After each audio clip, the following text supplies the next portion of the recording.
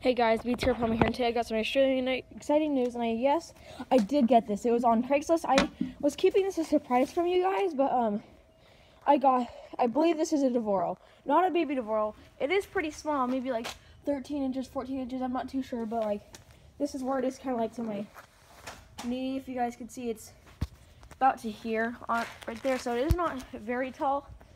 It is a little bit short, so I don't exactly know how tall this is. I'll have to measure it, but yes, the tank lid, I don't know because I can't find a date on this, and there's actually no damage, surprisingly, to the bowl or the tank. The only damage on there is this. There's a chip there, but that's fine. It doesn't really bother me too much, but yeah, let's see. Okay, it has a huge, heavy tank, and I can't find a date, but on the bottom of the tank lid, it says standard.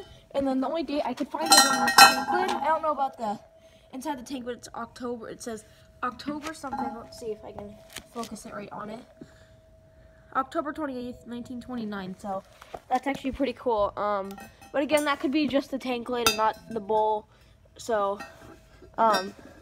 we are gonna find out. So other than that, everything else is in great condition.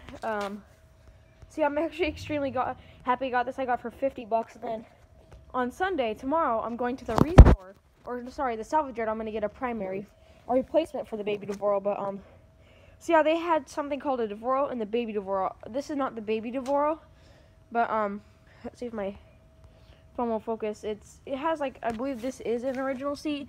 I could be wrong, but it's a church seat, so I don't know. And that trapway is massive, as you can see, compared to my fist. It's pretty big, but yeah, I'm excited to see this thing flush. I can't wait. And then in the tank, it says standard right there. And then let me lift the tank up to show you guys. And I believe everything in here is original. I don't know, but it has a flush tower, as you can see, and then it says American Standard on it, which is really cool. And then there's the standard logo. Here's the flush tower, the fill valve. I believe this is a newer fill valve though. And there is a bug in there. I don't know if you can see him right there. He is alive, but yeah, it came with this fill valve that's metal too, which is very cool. And then they also came with bolt caps, and see, they also came with the screws to mount it in the wall. So I'm actually extremely happy that everything in here is mostly original. And yeah, I actually cannot wait to see this thing flush. My dad's gonna, we're gonna actually build a setup for mid-tank so it's like this, so we can mount on like my Leanie. I can't really flush it on the big tank because it's, first of all, it's way too heavy.